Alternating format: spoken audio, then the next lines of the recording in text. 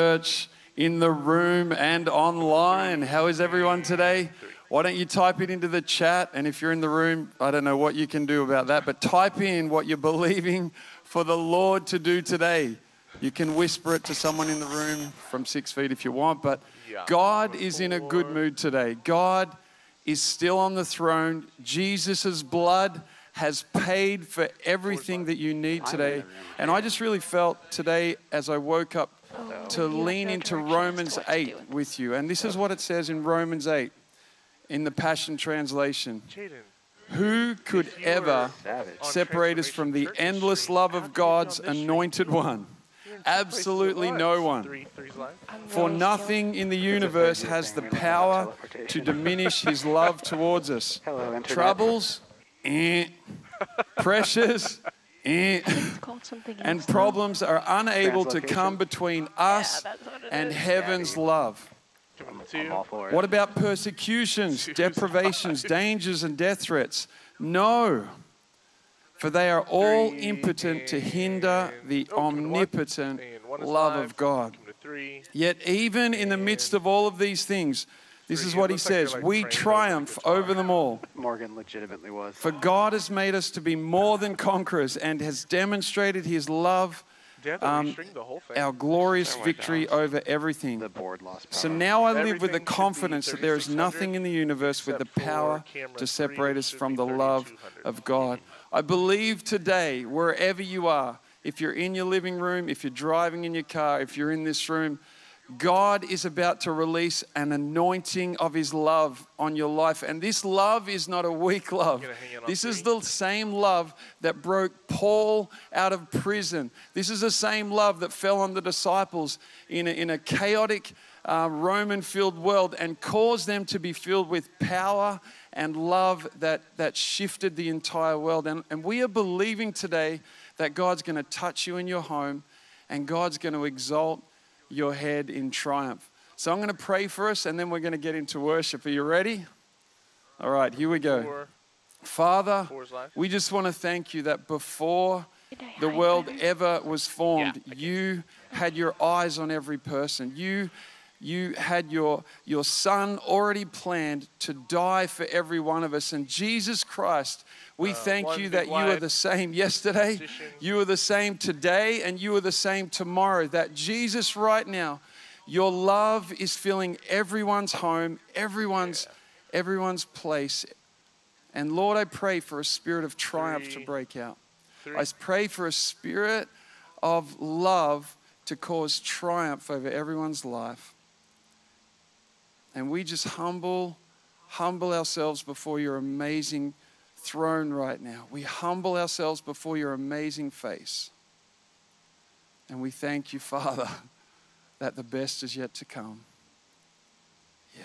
Let's worship. Amen. Let's lift our hands wherever we are and let's give Jesus everything this morning. 1 and 1 is live. Go ahead and turn on lyrics. The lyrics are on.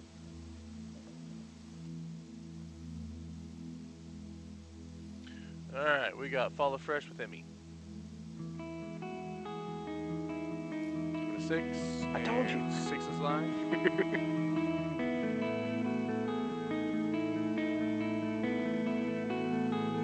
at him.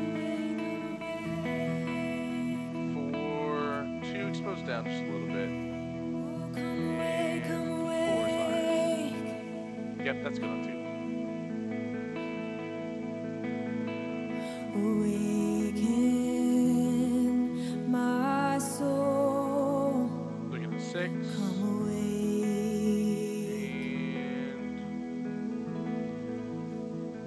And 6 is To live. hunger, to seek, to thirst. Look at it, 5. Awaken. 4 is live. First love, come away.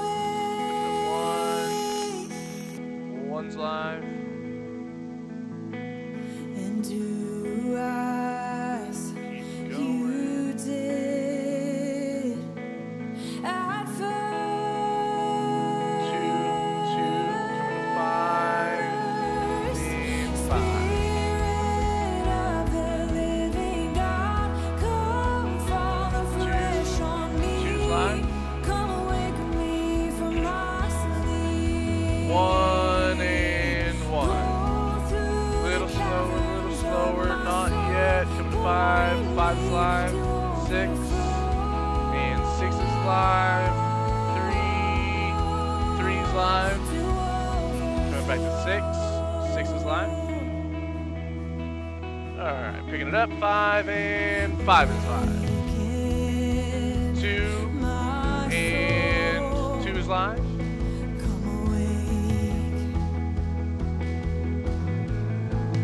Coming to 5 and 5 is live.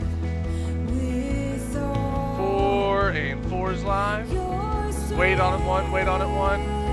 Come to 1 and 1.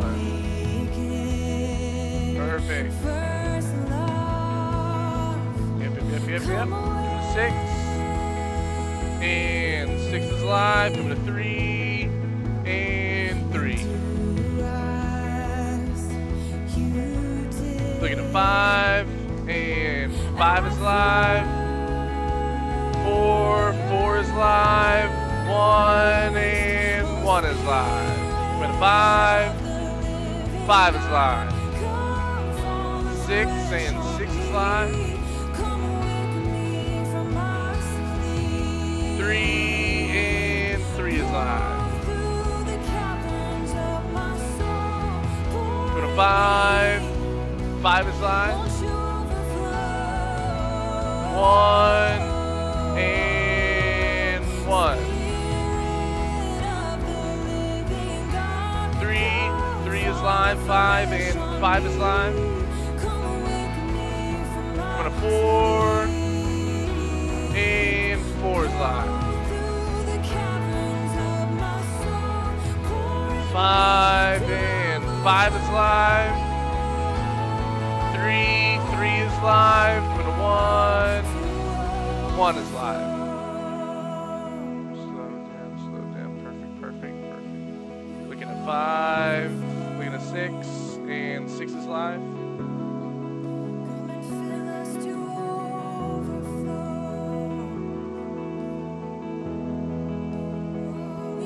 Perfect. Coming to 5 is live. Looking at 2 and 2 is live.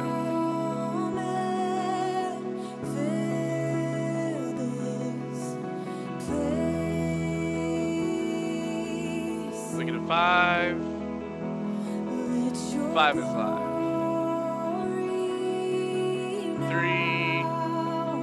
3 is live.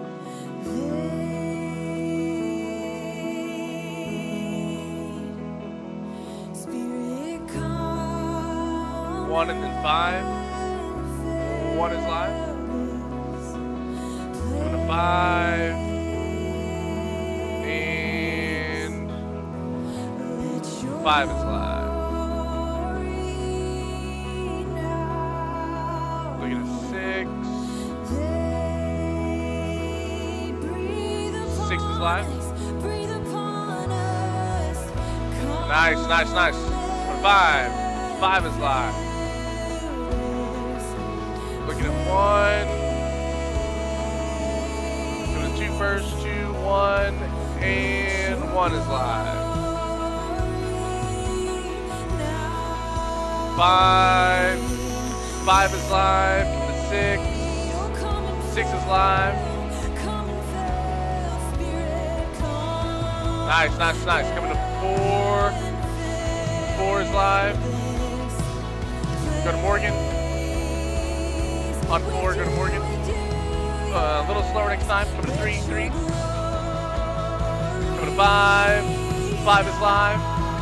6 is live. Coming to 1 is live. We're going to 2, 5 and 5 is live. Oh, look at that. Coming to 2 is live.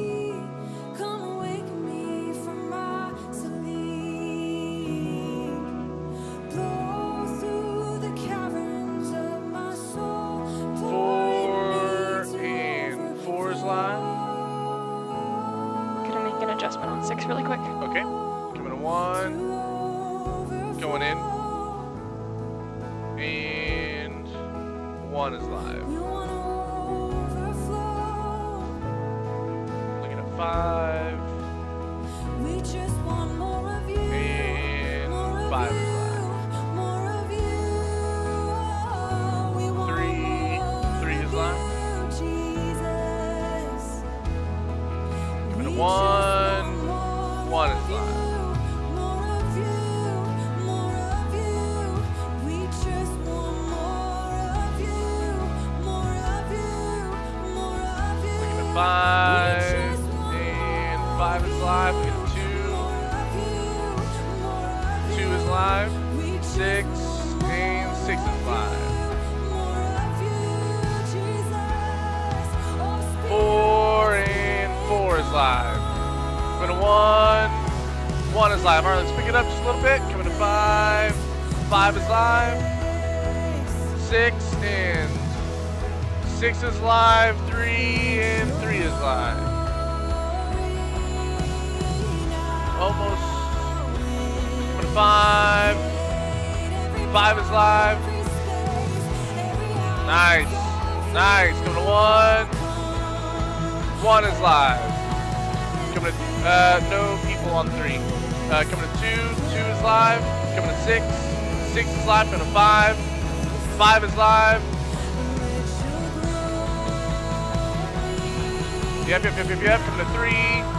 3 is live. I think he might be taking it back down. Coming to 1. No, going to chorus. Big 1 and 1 is live. Chorus small. There is no big chorus, I guess, on Come Awake. Come and wake me from my Let's go to sleep. 6. 6 is live. Go through the caverns of my soul. 2 and 2 is live. Big 1 and big long sweep and 1 is live.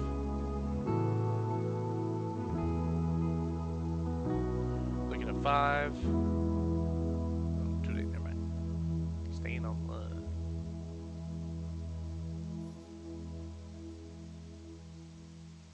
We have Rain with Morgan next. Lots of pads on this one, I think.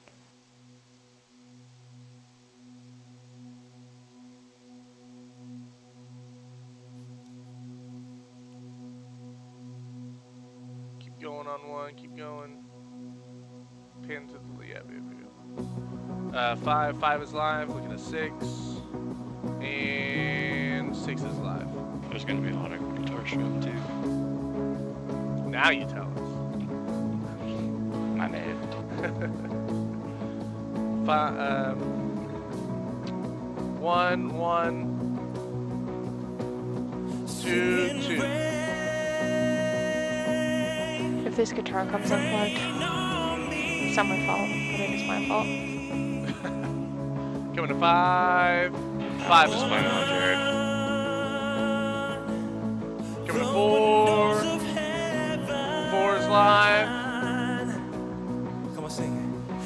1 live. Looking at 6. 6 is live. Nice. 3 is live. Coming to 5. And 5 is live.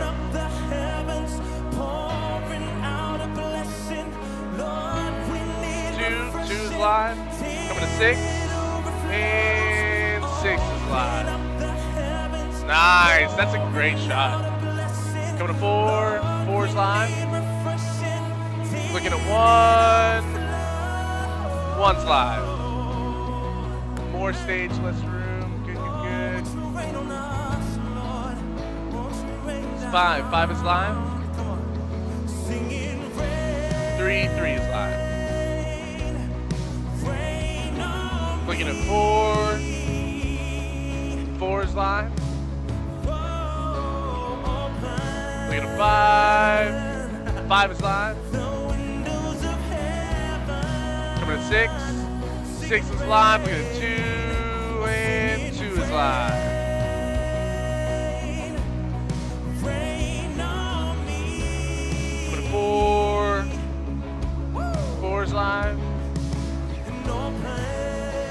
5 and 5 is live. Coming to 1.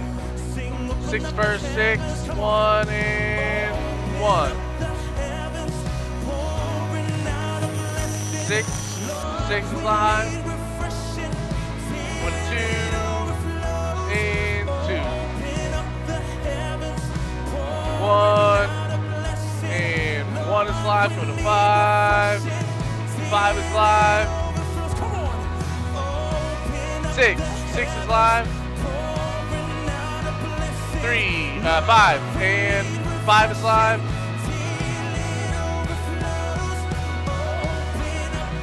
1 is live. 2 is live. Coming to 4 is live. 5 is live. Coming to 6 and 6 is live. 1 and 1 is live. Coming to 4 is live. 5 is live.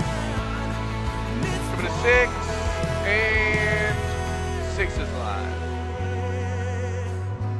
Looking at 2 is live.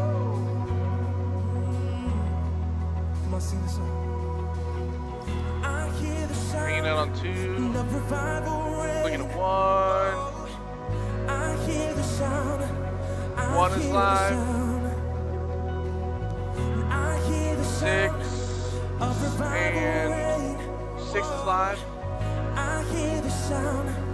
Coming to 4 and 4. Looking at 5 and 5. Coming to 3 and 3.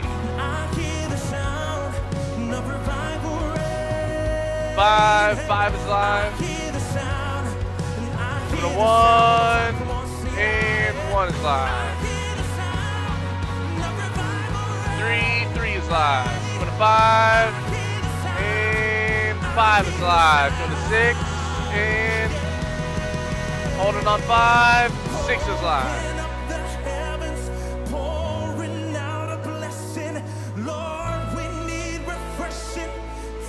Coming to 2 and 2 is live. 5 is live.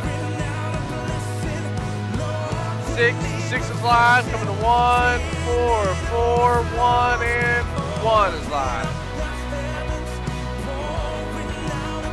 3 is live. Coming to 5 and 5 is live. 6 and 6 is live.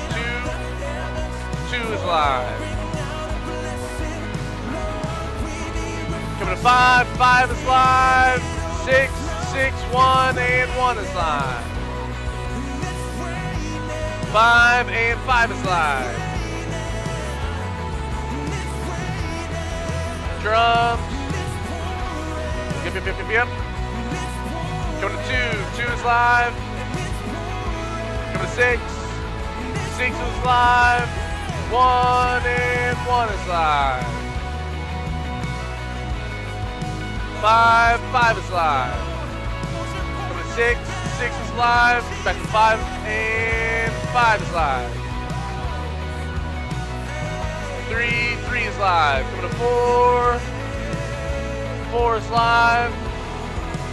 5 is live.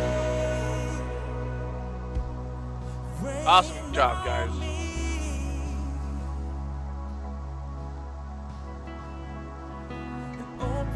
Coming to 1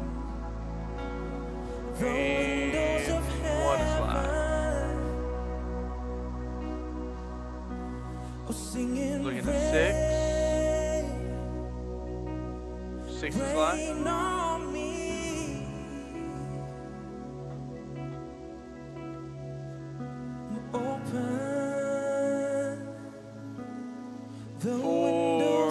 Four is live.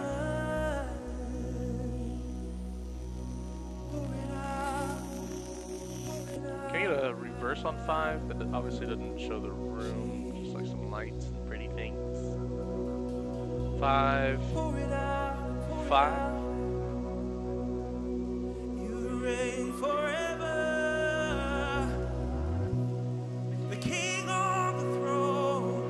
6 and 6 is live. Nice, nice. Coming to 4 and 4 is live. Coming to 1 and 1 is live. Coming to 5 is live. Coming to 3 is live.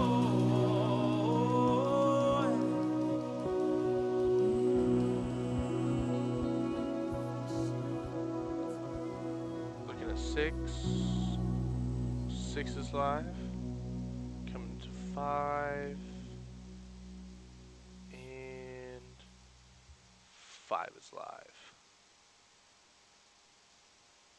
Looking at 1 to start. And 1 is live. Coming to 6. 6 is live. 5 is live. Thank you for being there. 5. This will be Emmy. Coming to 3. 5, 4, 6. 6 first. 6 first. 6 live. Coming to 3 and 3.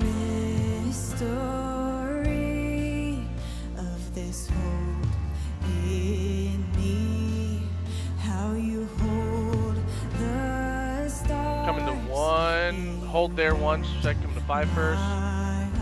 5 live. Coming to 1 and 1. My past, perfect royalty, made us 5 in and 5 is live. to the one who holds Coming to the 6. stars. We lift you 6 is live. higher, we lift you higher to the one who Coming to overcame. 1. There is no other. On the other way. There is no 1 other and 1 is live. Coming to 6. 6 is live. Coming to 5. 5 is live.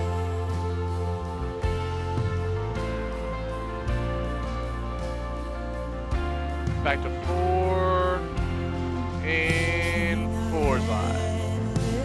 endless life, yet you chose Coming to 6 to die and on 6 a is live. sinner's tree. 5 and 5 is live.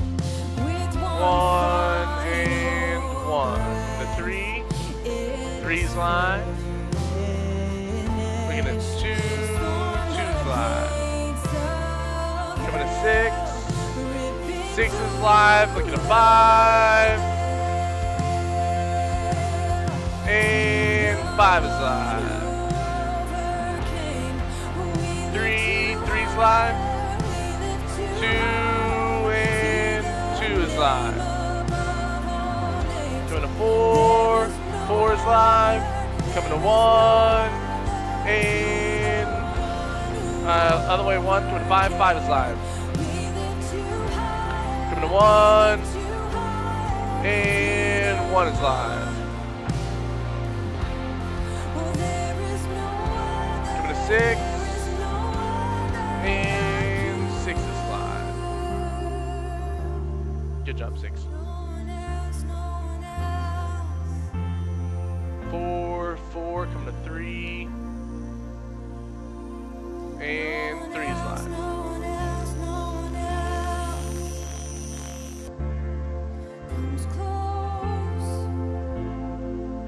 Looking at 6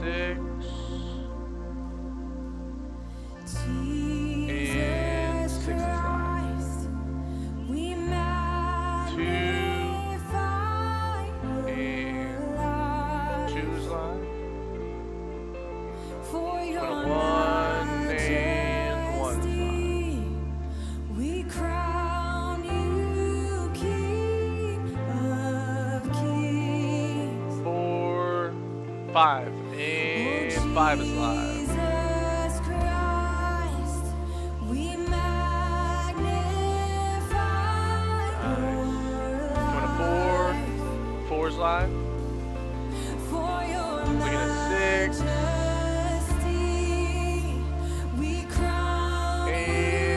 6 is live.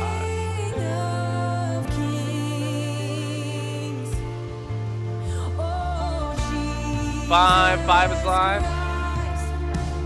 2 and 2 is live. Coming to 1. 6 is live. Coming to 1 and 1 is live. 5 and 5 is live. 3 is live. Coming to 1 is live. Coming to 5 and 5 is live. Nice. 6 is live. 1 is live. Coming to 6 is live. 2 is live. Coming to 5 and 5 is live. Come on, 1, 6 is live. Good job, 1. Good job, 1. Coming to 2 is live. Coming to 4 is live. 3 and 3 is live. Coming to 5 is live. 6 and 6 is live. 1 is live. Coming to 2 is live. 4 and 4 is live. Coming to 5 is live. 6 is live. 2. Way to be there. 2, 1 and 1 is live. Coming to 5 is live. 6 is live. Coming to 2 is live. 5 is live. Big 1 and 1 is live. And slow down.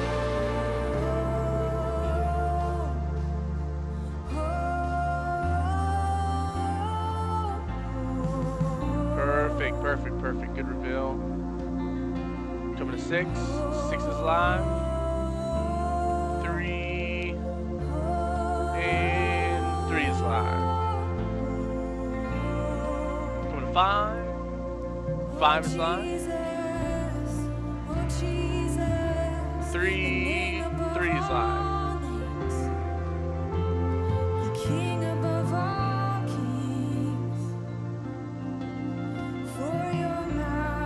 Looking at 6 is live. 2 hold there. Coming to 5 is live. Looking at 2 and 2 is live.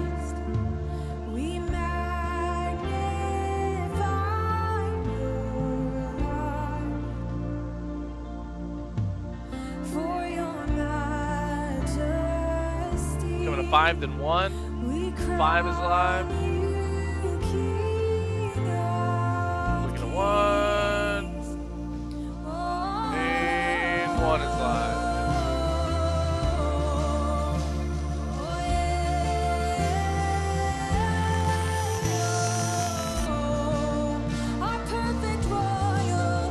Six is live.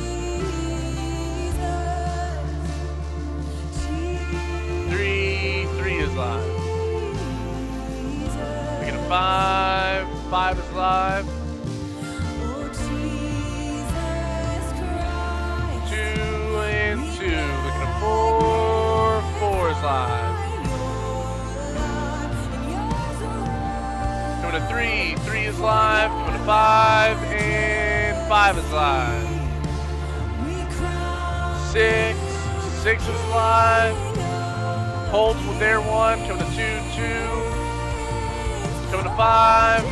All right, big move 1. Coming to 4. 1.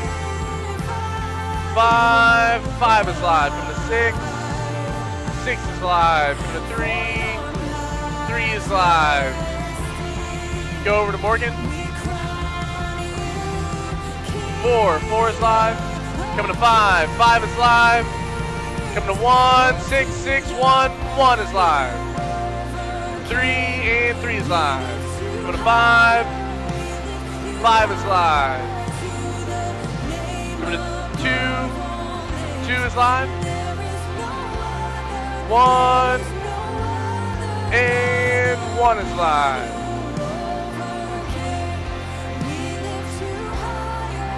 Coming to 4, 4 is live. 5 is live. Back to 6, 6 is live.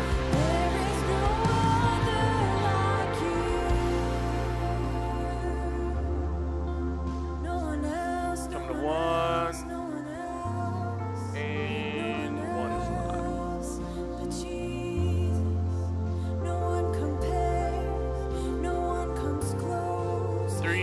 3 is live.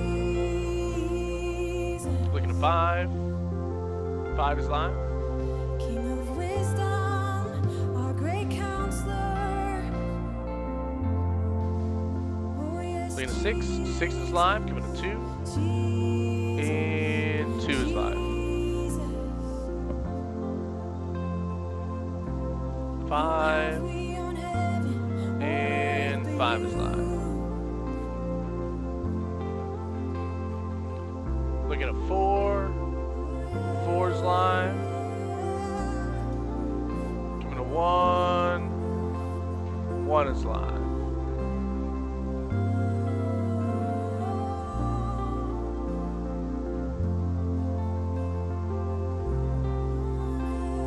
Coming to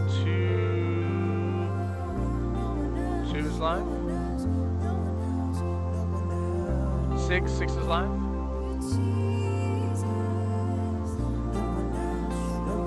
Coming to 5 is live. 4 is live. Looking at 1, and 1 is live.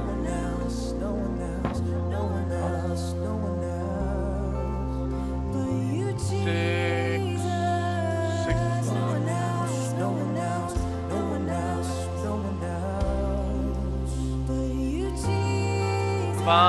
5 is live.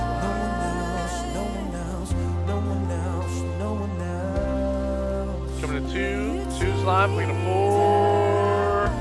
4 is live.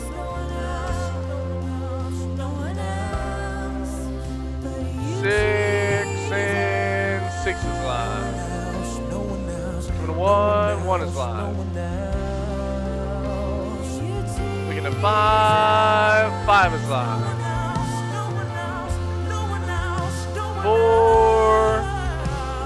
4 is live. And Morgan, you did perfect. Coming to 6 is live. 1, and 1 is live. Coming to 3 is live. 5 and 5 is live. Coming to 6 is live. Back to 1, 4, 2, and 2 is live. Yeah, keep going. 5 and 5 is live. Coming to 3 is live. 6 and then 1, 6 is live. Coming to 1 and 1 is live. 5 is live. 4 is live. 6 is live. 5 and 5 is live. Coming to 1 and 1. Nice landing, 1. Nice landing. That was a great run. Literally in camera 2's place. Coming to 2 and 2. Little Dutch, a little heavy on the left, twisted to the right. Yeah. Coming to 1, wide 1, and 1 is live. 6 and 6 is live. Jesus at the center, Morgan.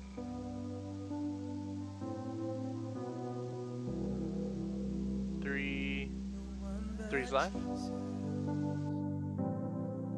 Be enthroned in our praise. Be enthroned in Looking at 1. And 1 is live. Lift up a song. Oh, they got you on the lyrics. 6.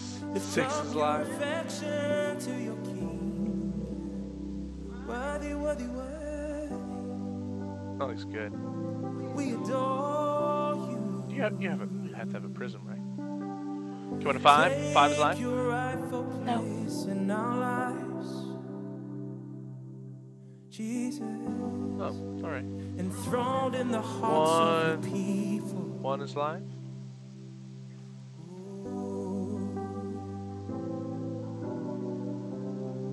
Coming to 2. So 2 is live. at the center of it all. Jesus at the center of Coming up it at 6. all. And 6 is From live. beginning to the end, it will always be. It's always been you. I see you, 1. Jesus. Hang out on 6. Coming to 1. 1. Jesus be the center. Nice. It all. There you go. There you go. It was good that you got Jaden in that shot too. Jesus Yep. at the center of You have a quota. it all. Keep it going. Keep it going. Keep it going. Keep it going. Keep it going. Coming to 3. From 3's beginning live. to the end, it will always be. It's 5. always been 5 is live. I thought I'd just test out that review. Jesus. Coming to 4. 3's live. 3. Matters. Nothing in this world will do. Looking at 6 and 5. Oh, yeah. 'Cause 6 is Jesus, live. you're the Coming to center. 5. 5 is live. And everything revolves around you. 1 Jesus, and 1 is live.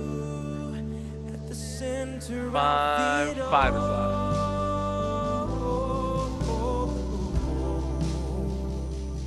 The center of it all. Coming to 6. 6 is live. Looking at 4. 4 is live. Follow to Morgan. Oh, Jesus, be the center of my life. Jesus, be the 2. center 2 is live. of my Coming to 5. life. And 5. Beginning to the end, and it will always be. It's always Coming to been 1. you, Jesus. 3 first. 3's live. Coming to 1. Jesus, And nothing else 1 is live. matters. Nothing in this 5. world will do. 5 is live. Yeah. Coming to 6. 6 is live. 3 and 3 is live. Center, and everything revolves 5 and then 2. 5 is live. Jesus, you. Coming to 2. 2 is live. 6. 6 is live. Coming to 1. 1 is live. In this world will do. Yeah. 5. 5 is live. Jesus, you're the center. And 4. 4 is live. everything revolves around Coming to 6. Jesus. And 6 is live. Coming to 1. 1 is live. Looking at 5. On electric. And 5 is live. Coming to 1. And 1 is live. 6. 6 is live. Coming to 2. And 2 is live. All right, we're not big yet, but we're gonna go big. Coming to 4. 4 is live. Coming to 5. 5 is live. Yes, it's all about Back to 6. And 6 is live. to the heavens. Jesus, be the center. 2. All about 2 is live. you. Yes, it's Coming Coming to 5. And 5 is live. Coming to 1. 1 is live. Coming to 6. 6 is live. Coming to 2. 2 is live. 1. 1 is live. Good speed on 1. Coming to 6. 6 is live. 5 and 5 is live. Picking it up. Coming to 3. 3 is live. Coming to 6. 6 is live. We're not at 100% just yet. Coming to 4. 4 is live. Coming to 1. And 1 is live. 5. 5 is live. Coming to 6. And 6 is live. 2. 2 is live. 3. 3 is live. Big 1. Coming to 5. 5. 1. Down, down, down, down. 1. So Jesus be the center 6. of your 6 is live. church. Jesus be the center of your church. Tight on 3. And 3 is live. Every knee will bow, and every tongue shall Good follow, confess good follow. you, Jesus. Coming to 5. 5 is live. Jesus. Let's sing that again. Oh, Jesus be the center Coming to 6. of your church. 6 is live. 1. Jesus be the 1 is live. center of your church. I have the same thing on 2, 3, 4. And every And 5. knee will bow. 1, 5. 5 is live. There we go. 3. 3. Coming to 6. 6 is live. Coming to 5. And 5 is live. Coming back to 2. And 2 is live. Coming to 4. 4 is live. Looking at 5. And 5 is live. Looking at 6. 6 is live. Coming to 2. And 3. 3 is Leslie's first. walking up. Okay, speaker. 3 is live. Coming to 1. And 1 is live. Coming to 5. And 5 is live. 6. 6 is live. Coming to 4. 4 is live. Coming to 5. And 5 is live. Coming to 6. And 6 is live. 1. And 1 is live. Coming to 5. And 5 is live. 6. 6 is live. 3. 3 is live. Big on 1. 5. 5. Hold it. 6. 6. 1. And 1 is live. 5. 5 is live. Coming to 2. And 2 is live. Coming to 6. 6 is live. 4. 4. 3. 3. 5. 5. 4 is live. 4 is live. Coming to 5. 5 is live. 6. And 6 is live. 2. 2 is live. Slow down. And 1 is live. 3 on speaker. 4 and nope, 3 and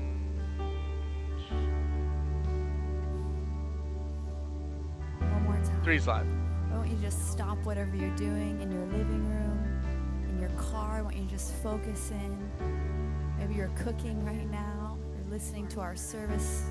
We love our Ford, can you go a Bethel little wider? family.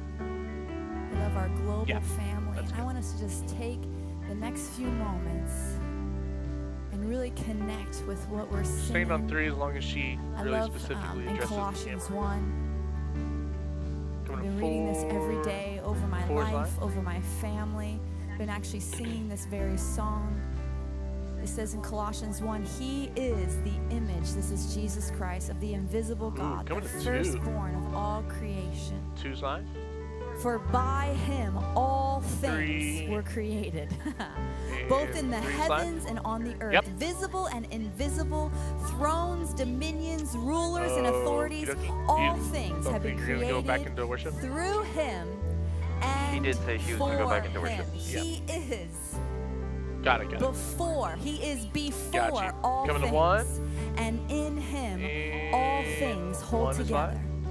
So I want you to just think about your life, think about your kids, think about your marriage, think about your finances, think about your job, think about your church, think about your emotions, think about your beliefs. And I want you to ask Jesus to come and be the center of it all.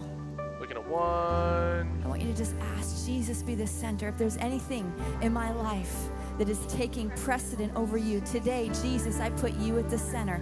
I want you to the center of my thoughts. I want you center of my belief system. I want you at the center of my heart. Jesus, we return to first love. We return to first love, Jesus. We simplify it all back to you, God. I want to sing this 5 out together. and Just take a moment. 5 is live. Confess him as the center. 4. 4 is live. 6.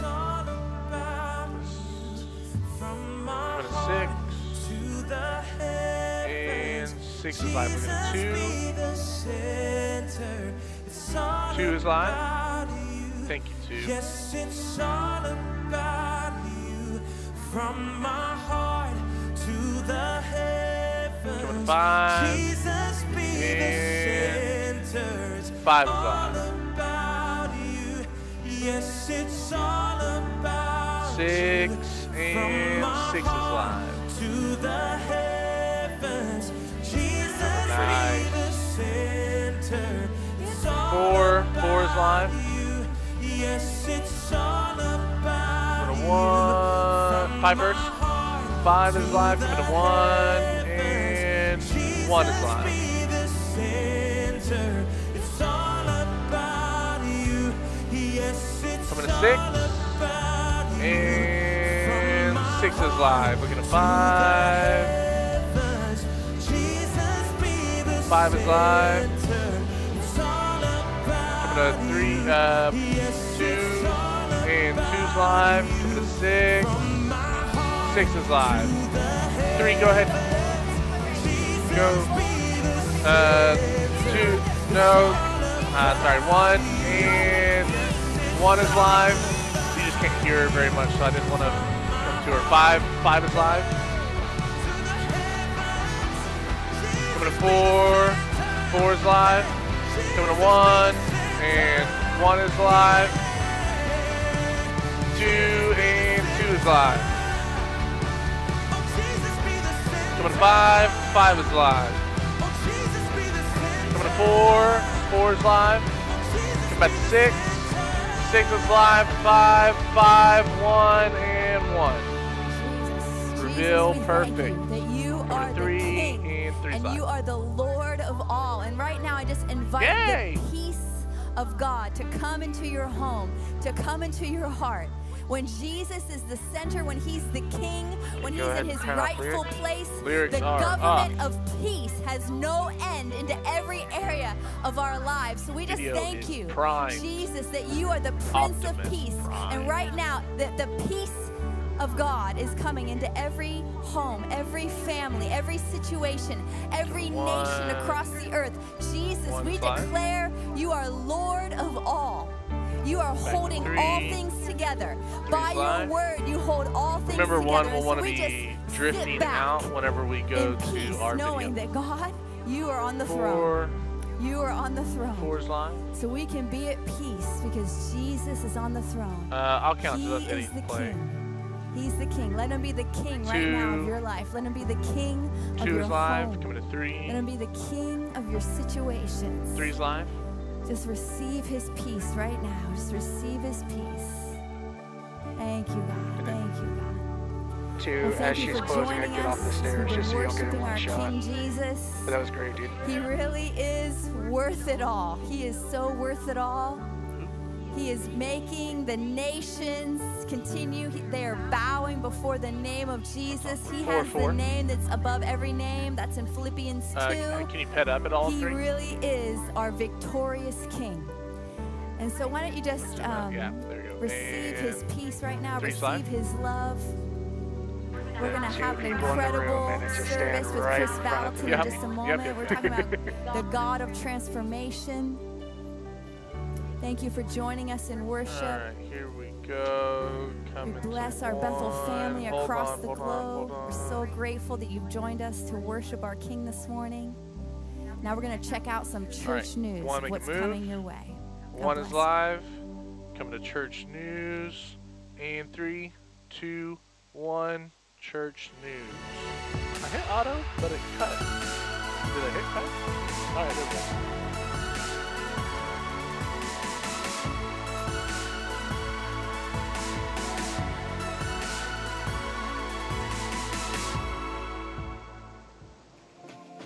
Hey, Bethel family. Whoa, we got a church news. The holidays and we have several volunteer opportunities to share with you. Oh, we're good. We need volunteers. There's like double audio, right? Not anymore. But yeah, for a second. Be sure to sign up on the link below to volunteer, or you can bring any food items you'd like to donate. You can begin dropping off your food at the back door of the Bethel Kitchen until 4 p.m. today, or between 9 and 4 p.m. next Sunday. Our annual holiday feast is coming up, and we need your help.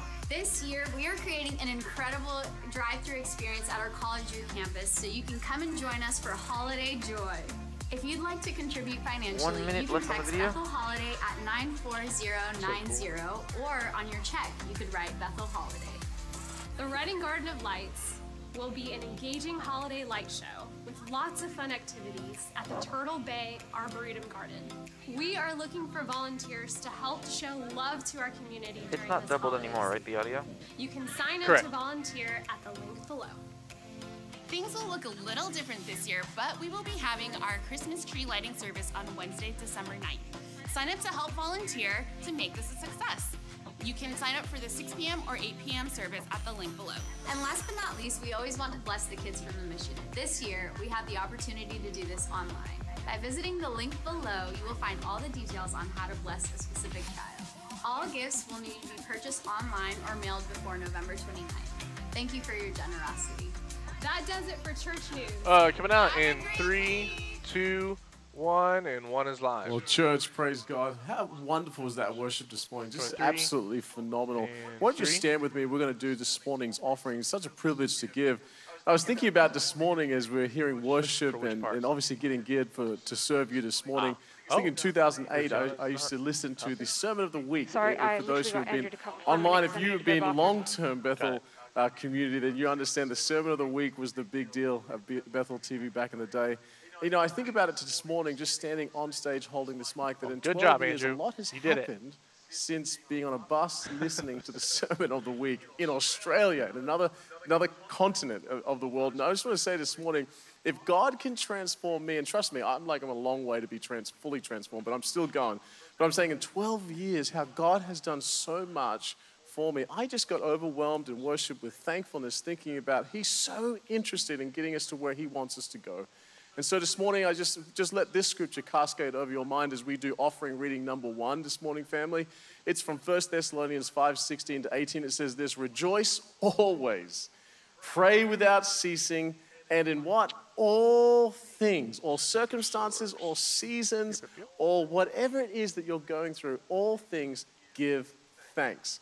So with that, won't you stand on your feet? Such a privilege to give this morning. You guys have been outrageous over this entire 8-9 month journey with us. And we want to say thank you as a leadership team. Thank you so much for being faithful. And we're going to do offering reading number 1 just in a few moments. Here we go. Won't you stand and say with gusto with me this morning? You know, say it so loud that your neighbors hear you. Instead of turn down the music, turn down the declaration. No.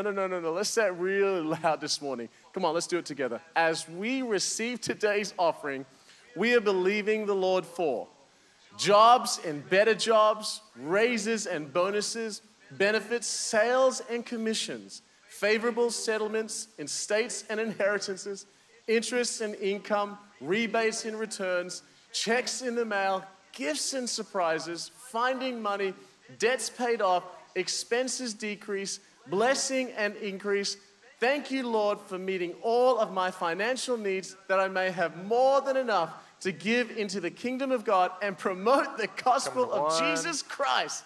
Hallelujah. Won't you hold your offering up in your hand, or your iPhone, your iPad, or your laptop, whatever it takes to sow into the today. Lord, I just thank you that, Lord, you're so faithful. And as thankful givers this morning, we give in a posture of thankfulness and generosity. And we thank you for what you're doing in our global church, not just here in Reading, but all around the globe. People are being impacted by the message of the gospel. Thank you, Jesus, that our seed goes a long way this morning. In Jesus' name, amen. Yes. Thank you so much, guys. 3 full screen, full screen. Graphics. And Andrew, do you want me to give him 50 or 55 minutes? He's got 48 right now. 48 minutes left.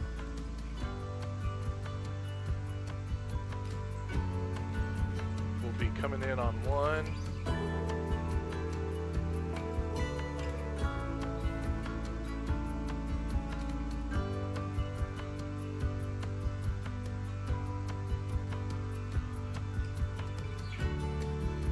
I will.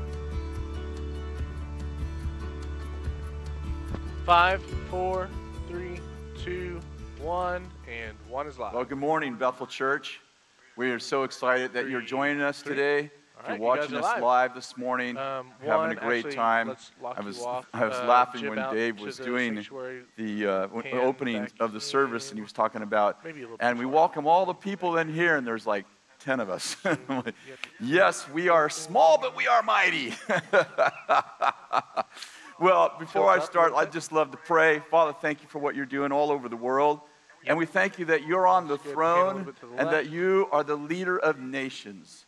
Lord, you're the king of every king. You're the Lord of every Lord. And you have everything in control. And not only that, God, but you said that all things work together for those who love God and who are called according to his purposes. So we thank you, Lord, that even when we are daily trusting you and can't see the future, that the future is already worked out for the benefit of everyone who loves you. Amen. Well, we have a series going, and this is the God of Reformation. We want to talk about Reformation. And I want to talk about the beginnings of Reformation and the core values, if you will, the way that Bethel sees the world and the way that it came to this place, at least my journey, and I think my journey will explain some of our journey, about exactly like what is it we're doing, what is the vision, and how do we become a part of it. Bill and I and many of our team got saved in the Jesus movement, which was a beautiful movement. I got saved in 1973, in June of 1973. I was 18 years old, and I so loved the Jesus movement. As a matter of fact, I didn't even know it was a Jesus movement until 15 years later. And someone said, you were saved in the Jesus movement. I'm like, I was.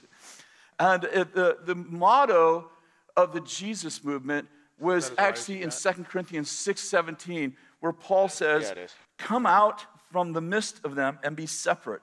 Do not touch what is unclean, and I will welcome you. That was our motto. Like our motto right now, and we'll talk more about it, is on earth as it is in heaven. Well, the motto of the Jesus movement was come out of the midst of them, be separate, and do not touch what is unclean. Okay. And we were very much all about the rapture. We went to conferences that talked about the rapture. And by the way, if you went to prophetic conferences in the Jesus movement, they weren't talking about how to prophesy. It was about charts. And I remember going to many prophetic conferences where the back wall would be this long chart that, of course, we didn't have all this technology in those days. And it would be a chart about when Jesus was returning.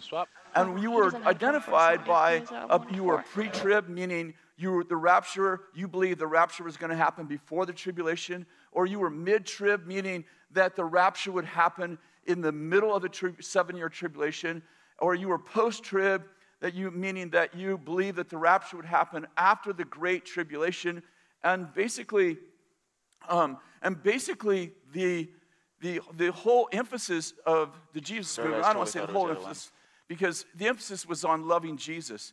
But our eschatology and the way it affected our daily lives was very much wrapped around the rapture and the tribulation. I remember reading the book, The Late Great Planet Earth by Hal Lindsey, and talking about that Jesus was going to come back in a certain amount of time. And that, of course, that book was, edited several times, so Jesus came back several different times. Good? Yeah, that's good. Kind of the ongoing joke. But and I remember receiving a cassette series. In those days, we listened to cassettes. And I remember, I think it was a 6 or 8 message cassette series. And I remember that one of the tape cassettes was, I think it was entitled, How to Not Take the Mark of the Beast. That's a true story. How to Not Take the Mark of the Beast. And I listened to that whole series, and that whole tape message was about the mark of the beast, Michael, and how you weren't going to be able to buy or sell. Of course, this is all in the book of Revelation. And how to convince your children to die and live eternally rather than take the mark of the beast and live in damnation. And I mean that the core feeling of the Jesus movement was love for people, very deep. That was, I have to say, that was a hallmark of the Jesus movement. But also a lot of fear. There was a lot of fear. What do you want? And so many things were happening around the Jesus movement in the world. Then if you think about it, the foundation of the information age was blossoming at the same time as the Jesus movement. Oh, yeah. Let's bump it to 800. I think that it's important to understand how the mentality of the rapture, I call it the rapture mentality, was affecting our daily lives. For example, obviously I graduated from high school in 1973, the same year that I received Christ. What's your I never went on to college or university because we thought the rapture is going to happen anytime. And what you believe about the end has everything to do with how you behave in the middle. And so we were looking up, and we had bumper stickers that said, in the case of a rapture, you can take this car. There was all kinds of, like, this was not like relegated to one group of people, or just the Jesus people. It's actually the entire, most of the church embraced this mentality, and I'm sure there was some that didn't. But what's interesting is the mindset around the rapture actually, and the idea that we were to come out of culture. Like, the goal was to come out of culture and be separate. That was the reigning mindset of our day. And I want you to just see for a moment, in just one small area, how this affected our actual, if you will, our impact on culture. It was we were intentionally removed from culture purposefully on our part, because we felt that Jesus was going to return anytime, and therefore our goal was to get people saved, but to stay out of the dirty cesspools, as we thought of them, of culture. Here's some interesting information. I was born in January of 1955. Steve Jobs was born the same year. Bill Gates was also born the same year. William Joy, the founder of Sun's Microsoft Systems, who was also another very prominent founder of the information age, was born in November of 1954. And I can list a whole bunch of people, some that you would know well, others you wouldn't know as well, who were actually the founding mothers and fathers of the information age, who were actually in school at the same time I was, went on to go to be in university. Some of them didn't graduate. I don't think Steve Jobs graduated. I can't remember if Bill Gates did. But many of these guys and gals, they became the founders of the information age. And consequently, what's interesting, you have to ask yourself, like, why were there very few Christians at the foundation of the information age?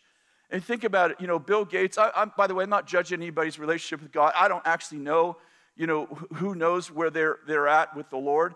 But these people were definitely, Steve Jobs was a Buddhist. I think Bill Gates is probably an atheist. I think he's a professed atheist. That may have changed.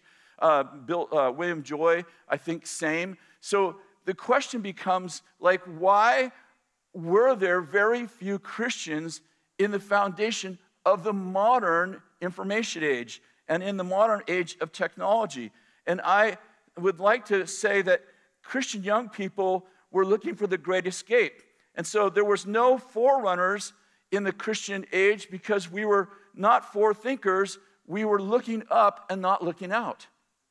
And consequently, you look at how the impact, and I'm only talking about one small part of society, the impact that the rapture mentality had, the waves of that mentality are still being felt today. We talk about Google and Facebook and Twitter and Instagram. Oftentimes people think about how maybe I would call it liberal. I'm really not talking about liberal or conservative from the standpoint of politics. I'm talking about their values, their moral values, and how their moral values line up oftentimes so much with non-Christian and anti-Christian views. Why is that? Well, because in the foundation of those companies, and we're talking about now 45, 50 years ago, Christians were not seated into the foundation of those companies, because when everyone else, when the world was having foresight, we were having upsight. We were looking up and waiting for the big rescue, and consequently, we were removed from culture. The other thing that happened, or one of the other things that happened, is that we began to be removed from the morals of culture. And in 1973, the same year I received Jesus Christ, Roe versus Wade passed. And it passed without a big uprising from the believers, because we were looking up. We were like, hey, this place is going to hell, and we're going to get out of here. And our debate was, is it going to happen before the rapture? Is the rapture going to happen before the tribulation, mid-tribulation, or after the tribulation? And we're looking forward in a weird way to the destruction, because we thought in the last days, the world's going to get darker and darker, and the church is going to get brighter and brighter. So we actually created an eschatology for things to get dark, and in a strange, kind of perverted way, now that I see it this way at least, is we were actually celebrating the cesspool of evil, seeing it as a sign of the return of Jesus. And consequently, if you will, the world did get darker and darker. We had self-fulfilled prophecies as we built a theology around our lack of connection to the world.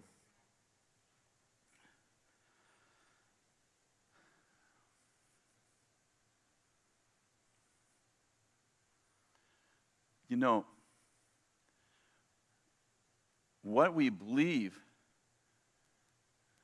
about the end has everything to do with how we behave in the middle. I've used this example many times, but if I had a 55 Chevy and you had a restoration shop, and I took my 55 Chevy to your shop and said, listen, I want it to be restored perfect. I want it to look like the day it drove off the showroom floor. I don't care what it costs. I don't care how long it takes. And halfway into the restoration, I go check on it, how you guys are doing. And while we're talking about the restoration, I say, when you get this car done, I'm going to put it in the destruction derby. There's just no way that the quality, let me say this, it's going to be a greater challenge for you to do great quality work when you know that the end of this restoration is destruction. And so we have lived, I grew up in Jesus in this mentality of destruction. It's all going to burn anyway. It's all going to burn. And we would say that to one another, like, we'd have a bad day and go, it's all going to burn. It was our mentality. You're having a problem with somebody, you're like, don't worry, it's all going to burn. Something goes wrong in life, you know, Roe versus Wade passed, and we're like, don't worry about it, it's all going to burn. We're going to be out of here. Jesus is rescuing us. We're getting out of here. And I think you get the idea that coming out of that many years later, I began to realize, and many, not just me, but those of us that were old enough to have experienced that core value could see honestly how destructive it was to culture and how irrelevant we became to people who desperately needed the kingdom. And so we began, my journey, of course, is Weaverville. By the time I got saved and ended up in this little town of Weaverville, I met a man named Bill Johnson, who you may know. If you're watching this, you probably have heard of him. And I would bring all these revelation, not revelation like heavy revies, I mean like the book of Revelation, scriptures to Bill. And by the way, the conferences were still going on when I got to Weaverville, these prophetic conferences. And people, I remember it's kind of a side note, but I remember going to this one conference where, you know, at the time we had phones that had a dial. It was a dial phone, like you actually had to put your finger in and dial. And the invention of the push-button phone was just coming out. And this guy did this whole thing like all the prophecy teachers did about with the map, and I don't remember if he was pre or post, or, you know, and they all had different ideas about who the Antichrist was. I remember that the Antichrist was the Pope for a long time, and then the Catholic Church got the baptism in the Holy Spirit and started speaking in tongues, and we're like, oh my gosh, how could the Antichrist have the Holy Spirit? And they started coming to our meetings, and we're like, the Antichrist is invading our meetings, and then, you know, we have all these, yeah, I mean, it was crazy. And this is our glasses we had on. We're looking for the Antichrist. We're looking for the two prophets in the book of Revelation. And so this guy, he's sharing about his ideas about the end time prophecy, and he showed a picture of what was a prototype of the new phone, where it didn't just have the buttons, the numbers, but it also had a star, and it had a number sign. And he said those number signs and stars were for when you have the number on your forehead that you could actually still buy off your phone. He didn't even know about Amazon, so he's partly right. But I remember leaving those meetings just terrified, like, oh my goodness, this is, we were the baby boomer generation, but we decided to not have children. Many people decided to not have children. I wasn't one of them. But, there was a big move to woe to you that have children in those days, is one of the Matthew 24 verses. And so we were very much like, well, should we have children because they're going to have to take the mark of the beast? And you could even see the birth rate decline in those days. And so this is all like, how powerful is it what you believe about the end? How powerful is that? And it becomes a lens in which you engage or don't engage culture. So I meet this crazy Jesus freak in Weaverville named Bill Johnson, and for whatever reason, Bill didn't teach on eschatology, which was kind of odd. We never talked about it the first couple of years, and I noticed that Bill, used the book of Revelation only in a positive way, and I would bring him all these cassette tapes about, our phone systems are rigged, and we're all going to hell. And Bill would thank me, and I'd say, did you listen to that? And he goes, no, I don't listen to stuff like that. And Bill started preaching this message of the kingdom.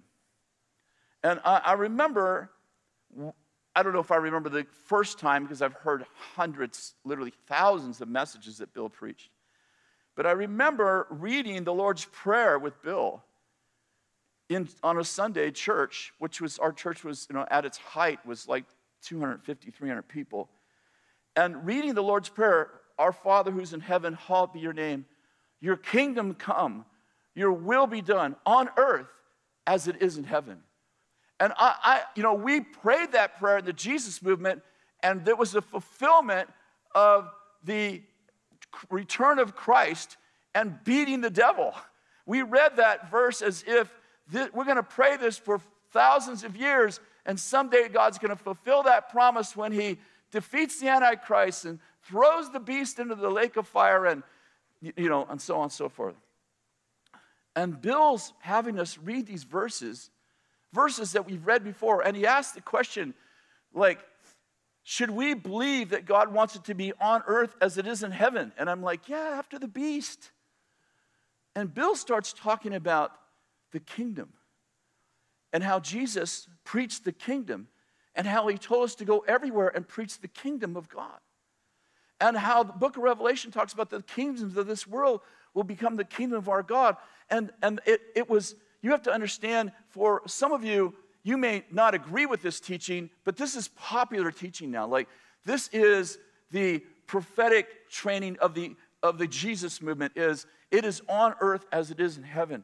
And we begin to ask ourselves questions like, are we supposed to impact culture? I remember, this wasn't that long ago. Well, let me back up and say this. I can't even tell you how many messages I've heard that included, in the last days, the church is going to get brighter and brighter, and the world is going to get darker and darker. I honestly, I would, if I even tried to guess, it would be in the hundreds of times I've heard that phrase over all the years I've been saved. And then I started to read the verse and wonder, like, isn't it funny? It says, Jesus prayed, told us that you're the light of the world. This is Matthew 5:14 is one of the places. You're the light of the world. A city set on a hill can't be hidden, nor does anyone light a lamp and put it under a basket, but on a lampstand, and it gives light to the whole house. And Jesus is talking about, you're the light of the world. Wait a second, you're the light of the world.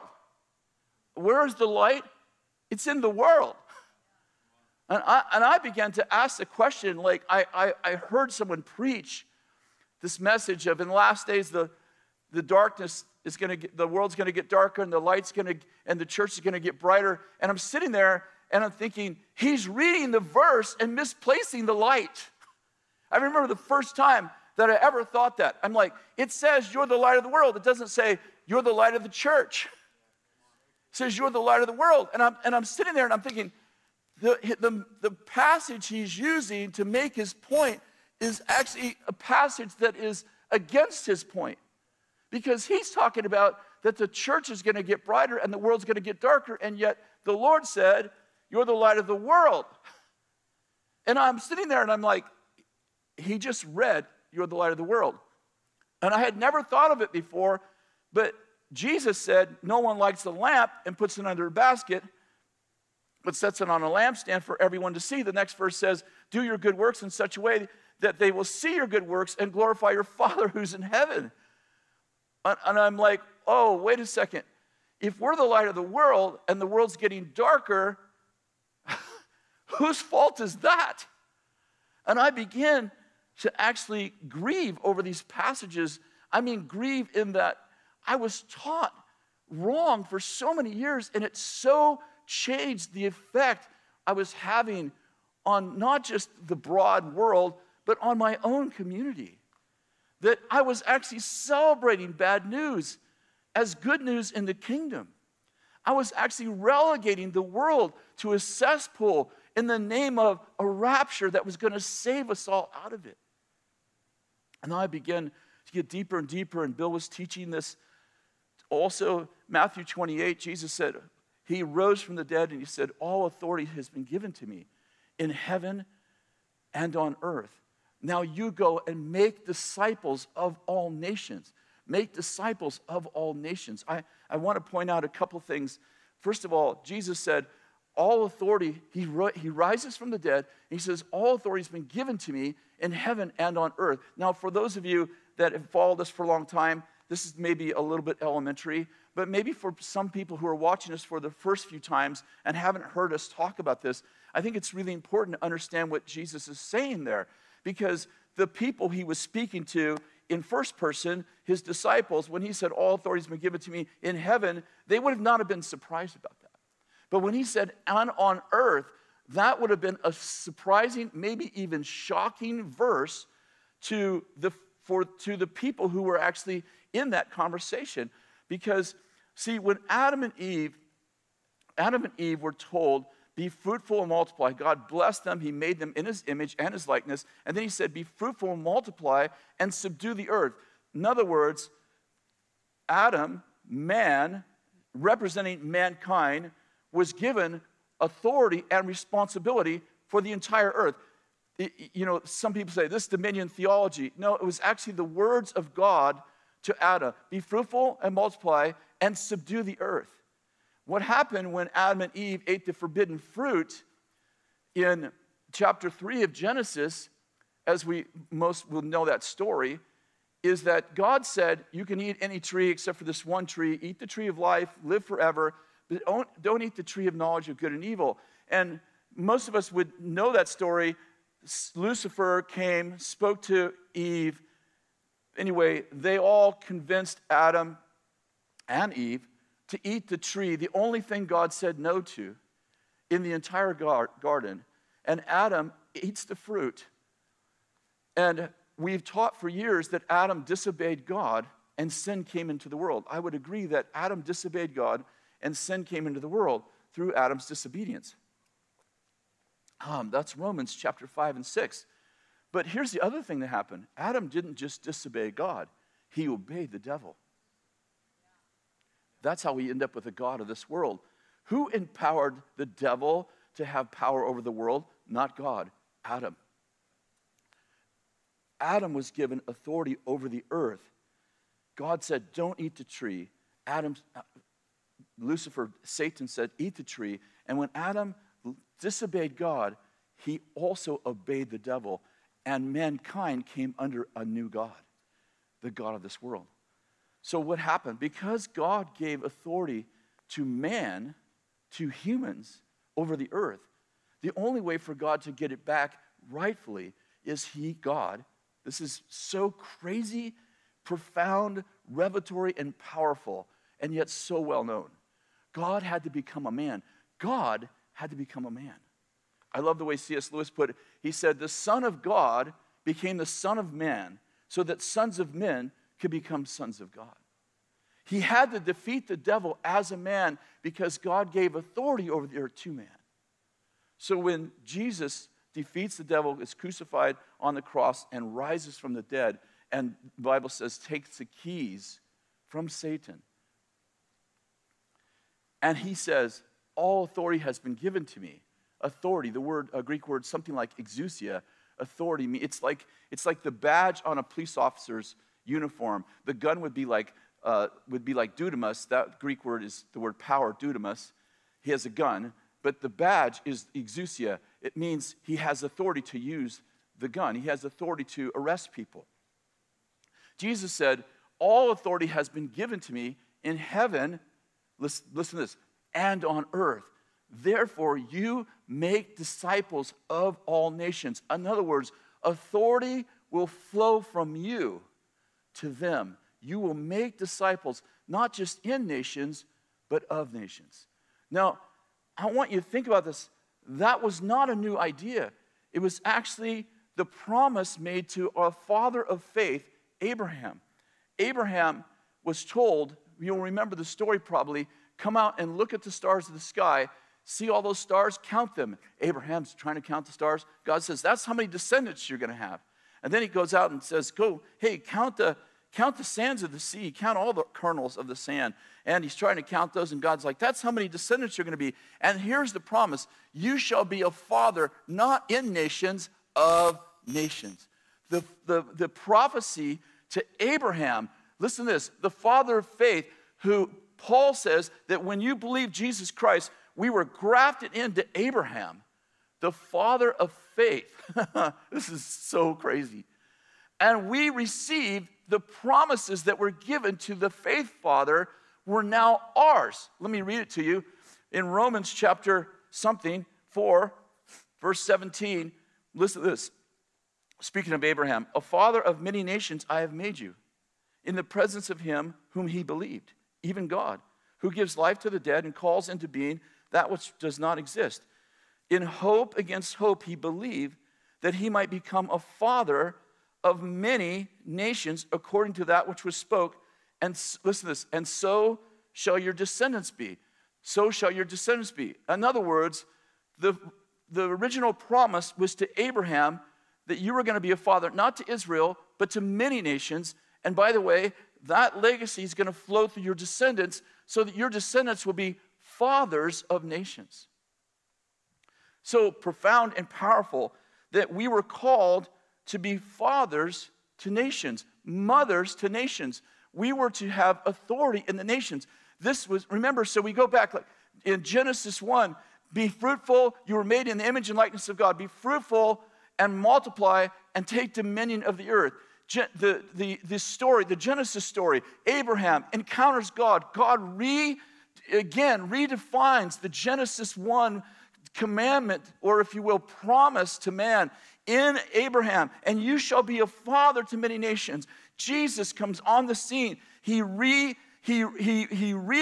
the promise that was started in Genesis story, was confirmed in the Abraham story. Now he's saying, I have all authority. And here's how it's going to flow. It's going to come through you, and you're going to disciple many nations. You're going to teach them everything I taught you. This, in my mind, is so powerful. It breaks the rapture mentality. Do you believe in a rapture? I believe that we're going to be caught up with Jesus. The Thessalonians says that. But I'm talking about the mentality that takes us out of culture and has us not give a darn about what happens to the world in the name of God. And I believe that the Bible teaches that we were to go everywhere spreading the kingdom. That we were to go everywhere spreading the kingdom, and that we're to make disciples of nations. Isaiah 61, I'll just quote a couple of these, was a passage that I received early on, both obviously in the Bible, but as a prophetic declaration over me. As a matter of fact, 2 of my grandkids tattooed it on their bodies. They actually called me and said, Papa, do you have a motto verse? Yes, the Lord gave me these verses when I got saved.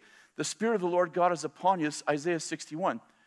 The Spirit of the Lord God is upon you, for the Lord has anointed you to preach the good news to the afflicted, to bind up the brokenhearted, speak release to captives, freedom to prisoners, the favorable year of the Lord, the day of vengeance of our God, to grant all those who mourn in Zion, giving them a garland instead of ashes, a mantle of praise instead of a spirit of heaviness, that they might be called oaks of righteousness, the planting of the Lord, that he may be glorified. That's the 3rd verse. That's 1 through 3.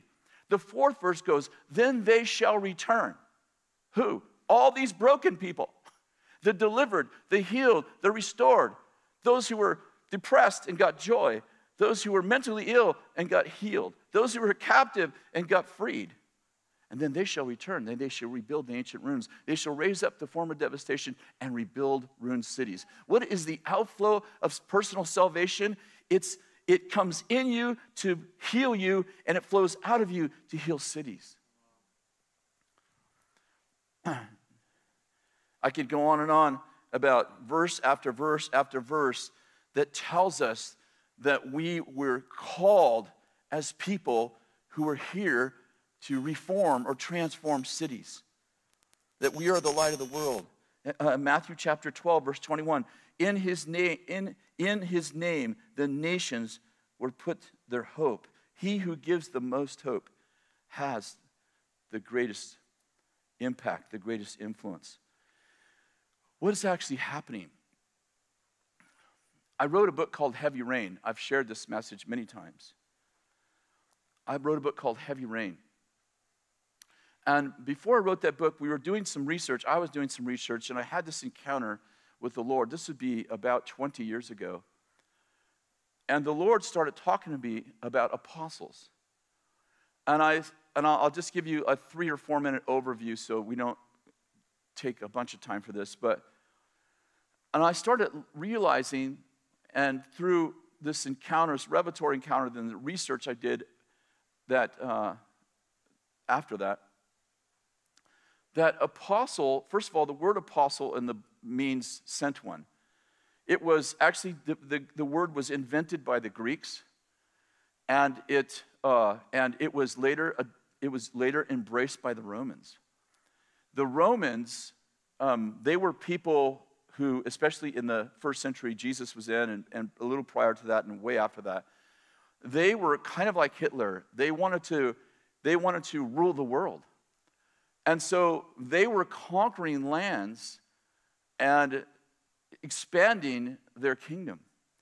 But here's what they learned. They would take over a land, like let's say conquer a city, then a next city, and then a next city. But when they went back to the first city they conquered, the people, even though they were conquered, they would go back to their old ways. And you know the adage, when you're in Rome, do as the Romans do. So the Romans like, why are we conquering lands and cities, but we're not culturizing them? So the Romans were the ones that picked up this Greek idea of apostle, and they took the word apostle and they made some of their Roman generals apostles, like they actually called them apostles. Now, the word means sent, but it actually has a greater connotation, which is why they actually named their Roman generals apostles. It means to be sent from a place to another place, to reproduce in the place you're sent to what you're sent from, till the place you're sent to looks like the place you're sent from. We would call it cultural transformation or cultural reformation. So they named some of their generals apostles, and when they sent them out to conquer, they sent out, of course, the armies, but with them went the artists and the politicians and the teachers and the trainers and the singers. And the point is that they would conquer, but then they would culturize to the Roman culture until what they conquered looked like Rome. Remember, Jesus and the Israelites were under Roman rule at the time. So when Jesus promotes his disciples, meaning learners, to leaders, he could have called them many things. He could have called them patriarchs. There was 12 of them, and there was 12 patriarchs in the Old Testament. The priests, there was a whole Levitical priestly order. You would have actually thought that he would have called them priests, because that was the term for the kind of holy people that led other people. But instead, he takes this really secular idea, or at least title, and he says, you, to the disciples, you are my apostles, and he names the first 12 apostles.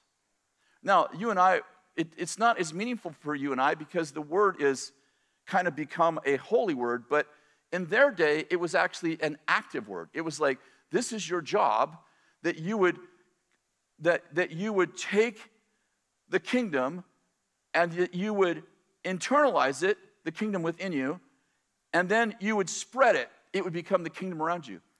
And then he doesn't just name them apostles, but he gives them an apostolic prayer. What am I talking about? The prayer we all pray. Think about it. We pray, our Father, not my Father, who's in heaven. Hallowed be your name. Your kingdom come. Your will be done on earth as it is in heaven. Where are we seated? In heavenly places with Christ. What's the goal? To take heaven. The goal. What's the prayer? Is that it would be on earth as it is in heaven. In other words, our whole emphasis is getting people to heaven, but the emphasis of God and the emphasis of the prayer is to get heaven in people, to get the kingdom to come on earth as it is in heaven. And what I'm getting at is that when I was writing the book Heavy Rain, we did a statistical study on only American cities. Now, this book was probably 10 years old, 12 years old. And we did a statistical study on U.S. cities, American cities, and here's what we learned. The cities that had the greatest Christian church-going population had the worst social statistics in our nation. In other words, the more percentage-wise Christians went to church, the more crime increased, divorce rates climb, poverty index rate will raise, unemployment rate goes up, drug use goes up, school dropouts rate go up. I'm saying most pastors think if people came to church, it would transform my city. But actually, what the actual statistics show that the more people that go to a Christian church, the worse off the city is. I didn't say the worse off the people are in the church. I'm saying that the worse off the people are in the city. I call it the huddle effect. Jesus said, no one takes a light, puts it under a basket. Remember, I'm the light of the world. Then he said, you're the light of the world. A city set on a hill can't be hidden. What I'm getting at is that we believed that the church was going to get brighter while the world gets darker. And the church became a basket in which the church gets brighter while the world gets darker. And we did it proactively. It's a self-fulfilled prophecy. And we measure success by how many butts we put in a seat on a Sunday morning, and still, instead of how much impact we have on darkness. And I'm saying that this has to stop, and that we are called to be an apostolic church in an apostolic age.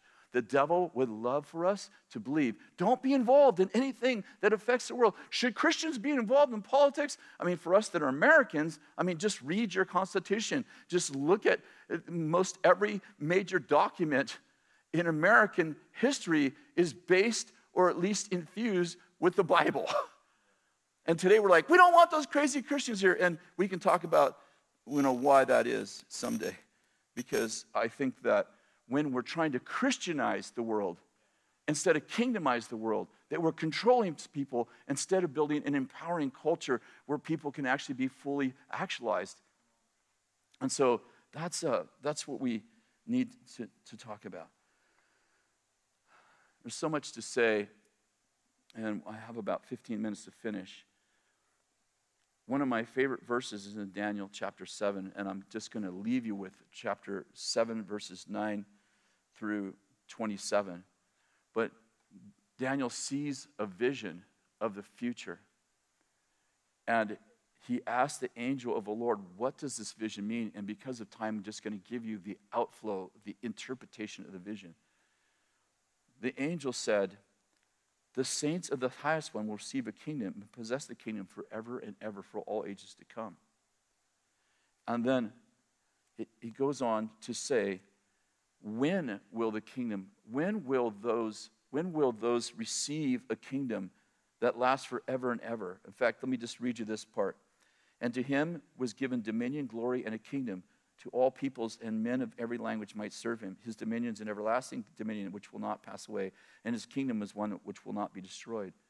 Daniel said, what does that mean? And he said, the saints of the highest one are the ones receiving a kingdom, and that are possessing a kingdom that lasts forever and ever and has dominion for all times. And the question becomes, when do they receive a kingdom? And the answer to that is, when judgment is passed in favor of the saints of this highest one, and the time arrives for the saints to take possession of the kingdom. Listen to this. The court sat for judgment, and his dominion, speaking of the devils, would be taken away, annihilated, destroyed forever. Then the sovereignty and the dominion and the greatness of all the kingdoms under the whole heaven will be given to the people, the saints of the highest one. His kingdom is an everlasting kingdom which will not pass away, and all dominions will serve and obey him. What I'm getting at is this depicts the time when Jesus dies on the cross. He rose from the dead. He destroyed the kingdom of darkness, and he gave dominion, a kingdom, and glory to his people. Remember John 17, Father, the glory you gave me, I want to give to them that they might be one. And what's the message that he gave us? Go out and spread the kingdom everywhere you go. We've been transferred from the kingdom of darkness into the kingdom of his marvelous light. It's the Father's good pleasure to give us the kingdom. And so we're living in a time we call the kingdom of God. We are an apostolic church, so let's talk a little bit about the practice of an apostolic church. We're an apostolic people who are commissioned by God to shape culture, transform cities and nations, and bring heaven to earth until the kingdoms of this world become the kingdoms of our God. So number one, we must ditch the victim mentality and start thinking like royalty. Whose father is God, the God of everything. I got to tell you, we have to ditch the victim mentality. We are not a subculture. We are a counterculture until the culture of the kingdom infiltrates all of culture. We are not a subculture. We are not sub to someone else. We are a counterculture. We have all authority. We are not victims. We have to break the victim mentality. Number two, we have to think we and not me as we've been in leadership and as we are being given leadership and responsibility for a city. Let me try it again. We have to think we and not me as we've been given leadership and responsibility of a city and of a nation and of states and so on and so forth. But I want to talk to our people right now specifically. You know, the Lord's Prayer is our Father, not my Father. I was talking to a man, we were flying, this is a few months ago. In fact, I've only flown twice since, in 8 months, I think, or maybe 3 times. And he was a former fighter pilot in Afghanistan, and now he flies for FedEx. And we were just talking about the pandemic and about masks and all that. And anyway, it was a longer story. You know, it's just like we don't know, you no longer say, it's nice out, the weather's nice, isn't it? What do you think about the weather? Now it's like, what do you think about the pandemic? So we're having one of those conversations. And he just made this observation. He's an American, and he said, I fly to Japan, my route is Japan. One of my main routes is Japan for FedEx. And he says, and everyone wears masks in Japan. I said, oh, really? He said, yeah. He said, they have a we culture, and we have a me culture. In America, it's all about, is this helping me? But in Japan, it's all about, is this helping us? And by the way, whether you wear masks or not, you know, do they work? I don't know. I mean, that's not the argument. I'm talking about the mentality. The mentality. We have to move away from, it's all about me, and it's all about how much benefit it has on my life and the things I care about. We have to, if we're going to be fathers and mothers of nations, we have to bring in this we culture. How does it affect the people around me, not just me and my 3? We're apostolic people who are called to shape culture and be cultural architects. And there's a war over who gets to shape history. Number 3, because we're leading a city and not just pastoring a church, we don't have the privilege of thinking like leaders who are just leading a pastorate. I'm saying there is such thing as a pastorate. There are apostleships, what we just described. Apostleships are people, are leaders that actually have a mandate from God to train, equip, and deploy their people into culture, to mold culture, to bring the kingdom into culture. And by the way, I want to say, just so I don't forget, we can't come into culture as invaders. We have to get that language out. And we're invading, you know, heaven's invading earth. I love that book, by the way. I'm talking about the mentality. It's like we must come through invitation, not intrusion. We must demonstrate the power and wisdom of a superior kingdom so that we get invited in, as Joseph did, as Daniel did, as Esther did. In the Old Covenant, these are people that worked in Gentile nations who would have been seen as evil nations from the perspective of the Jews, and they actually came in invitation from the king. And by the way, very difficult to throw rocks at the palace and be invited in by the king.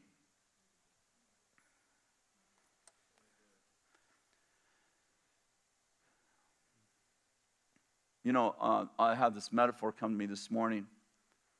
We have jet skis. Actually, we don't have them right now because our grandkids blew them up lately.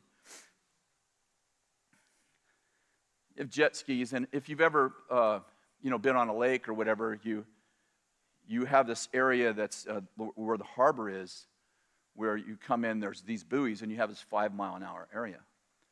And if you come in on a jet ski at 20 miles an hour in the buoy area, in the 5-mile-an-hour area, you're definitely guilty of and should be ticketed. But not very many people are going to feel the impact of your offense. On the other hand, if you have a ship, a big ship, and you come in, you couldn't even do this on a lake, but you come into a harbor at 20 miles an hour and you're supposed to be going 5. It's not about whether or not you deserve a ticket. It's about how many of the other boats are going to survive your wake. How many boats are you going to overturn with your offense in the harbor? This is very challenging season for everyone, and everyone's trying to navigate what's the best way to find success for the kingdom, for my family, for our congregation. And Bethel's a church of 11,000 people. There are lots of larger churches in the world and in America. We are not pressing becoming the largest church. We're not close to becoming the largest church. We're not even trying to be a large church, to tell you the truth. Bill always says, I don't care how many people come to this church. I just care we obey the Lord. But the interesting thing is we are anomaly in that we're a church of 11,000 in a city of 90,000. That's kind of like trying to turn a ship in your swimming pool. I'm not in any way, by the way, I'm not in any way bragging. I don't think you can measure success in the kingdom by how many people come to your church on a Sunday. I think that's the point. Like, you can measure success, if you measure success by how many people come to church on a Sunday, you have the wrong measurement. The kingdom doesn't measure its impact like that. Think about Jesus. Jesus preached the messages in which the crowds, thousands, were following him, and he preaches this message about eating his flesh and drinking his blood, and they all leave. And here's my point about values. He doesn't do anything to go, hey, I'm not actually talking about cannibalism here. Hey, come back. I'm trying to say, you know, you got to take part in my body. You're part of my... He doesn't try to explain. And his disciples are like, what a bad message. Just destroyed the church with one message. Offerings are going to be low next few weeks. And he doesn't measure success by how many people come into a building. So anytime Bethel does anything in our city, it has a big impact. We have to understand how our behavior affects the well-being of our city. And listen, all I'm trying to do today in this final part of this message is to talk about how do we actually transform our city. You know, the 2/3 of my message is that we are called to, because so many people follow us and they still don't understand, like, why are you guys trying to transform a city? Why don't you just love people? It's like, that's what we're called to. Read Isaiah 58, read Amos chapter 9, all these verses I didn't do today. You know, so what Bethel does, and by the way, there's other churches in the same, all churches are powerful. Everybody that loves Jesus is powerful. I'm not trying to make, Bethel's so much more powerful than anyone else. No, I'm talking about the particulars of gathering this many people in a city this size, and how much more difficult it is to decide what to do in the pandemic, for example, because if the goal is to do your good works in such a way that people see your good works and glorify your Father who's in heaven, and more metaphorically speaking, you come blowing your ship into the harbor at 20 miles an hour, and you don't care that the other boats are turning. You're capsizing other boats because of your actions. And I'm saying, if we were this size, and we were in San Francisco, or New York, or Sacramento even, or LA, and you're a church of 11,000, and what you do is mostly affecting the people who come to your church. And the effects that you're having on culture are there, if you will, they are diluted by how many people are there. You know, if you put a little bit of urine in a shot glass, no one's going to think about drinking that. But you put the same amount, you know, in your swimming pool, it's like almost undetectable. And I'm simply pointing out from the standpoint of impact that what we do, it has a greater impact on our city, be it good or bad. Who's doing backstage passes? So people send us letters every day. I get several. I know Eric and Candace, by the way, doing a fantastic job. They're getting their share also. So is Bill. So people are like, why don't you open? Like, we need to open. And I'm pointing out that it's the decision that we face in this apostolic mindset of how are you impacting your city. And by the way, we spent 21 years building in our city, helping our city, sending 2,400 students into our city. It's important that what we do impacts our city in such a way that people see our good works and glorify our Father who's in heaven. I'll give you an example. You know, this year, of course, this is before the pandemic spiked in our city. We have our school ministry, and we decided to have it online and on campus. And last year, we graduated almost 2,600 students, 2,500 something. And this year, we interacted with the health department, and they said, listen, you got to social distance, you have to wear masks. And they gave us we worked out this plan with them so that we could have about 1,600 students. So about 1,600 students came to the school ministry, and we had to have them quarantined, so we did that. But we started thinking, listen, it's not just about optics. How do we keep our city safe? We have 1,600 students coming from, I don't know how many countries this year, 50 countries, maybe 60. And how do we make sure that we keep our city safe? So not only did we quarantine them for 14 days, which was required, but we also tested every single student. Guys. And I think there was 8 or 9 who tested positive. I thought there was none, but there was 8 or 9. And all of those students who tested positive, and by the way, we tested them 3 days before they came to school, so they would have that germination time of the virus. And anyone who tested positive had to be quarantined. They came to school, and at school they got their temperature tested, which was not required. We social distanced them. We put masks. Everyone had to wear masks all day long. They had to fill out, when they checked in at their checkout station, they had to fill out a form that basically asked them, like, have you had a fever? Have you had any symptoms? If the answer is yes, they were sent home. And all that to say that a month and a half or 2 months into school, there was a breakout in our city. All right. And about 38% of those for about 2 weeks were our students. And we had to develop tracking teams. We had to develop care teams so our students didn't have to leave to get medicine or food so they didn't spread it. I mean, all of this had to happen quickly. We'd never been in a virus before. So it took us probably a month and a half or so working with the health department and developing a team, developing a strategy. How do we stop this? And we found out that our students, mostly they didn't catch, I think we had just a few that caught the virus as we tracked inside our public meetings. And most of them caught them in their homes, which we were not prepared for. How do they don't have dorms. And all that to say, the that impact that had on our city was tremendous. And the impact that it had on our students was even crazier. And what happened was that our students began to lose their jobs, not because they were carrying the virus, but because there was a couple hundred of our students that were infected. The newspaper caught wind of it. They began to blame Bethel for the virus, and of course, spreading the virus, of course, that was partly true. So our students were seen as lepers. And many of them couldn't even use their laundry facility in the apartment complex, and they began to be ostracized, and the city council, mostly the board of supervisors, began to speak against us and call us out, and business leaders were saying, Bethel doesn't care about people, and on and on and on and on. And my point is that even though we took all these safety measures, because some of our students got sick, and there was a spread, and that was all true, people thought we didn't care.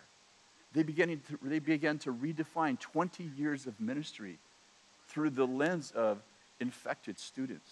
They began to say things like, you guys don't wear masks there, when we're actually completely wore masks. And by the way, we canceled 32 conferences, and we went completely almost completely online. The only meetings we had were outside.